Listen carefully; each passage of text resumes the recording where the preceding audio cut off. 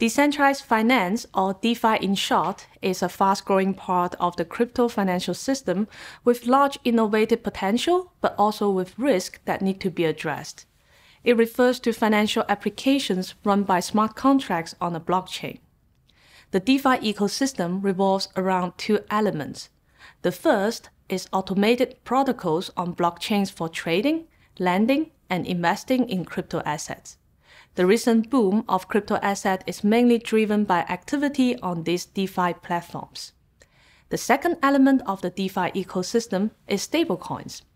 These are crypto assets that aim to have fixed face value vis-à-vis fiat currencies. The rising use of stablecoins has gone hand in hand with the increasing size of DeFi capital pools.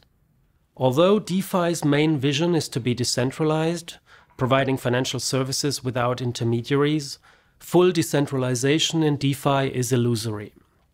First, it is impossible for firms to devise contracts that can cover all possible future business needs. Normally, centralization allows firms to deal with this so-called contract incompleteness.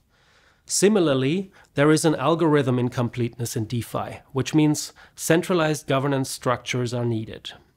Second, the blockchain consensus mechanism favors the concentration of decision-making power in a few large coin holders or validators.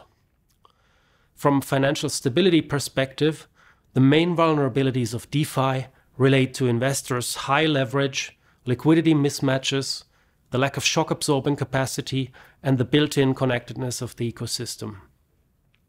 It is important to contain such issues before this ecosystem attains systemic importance.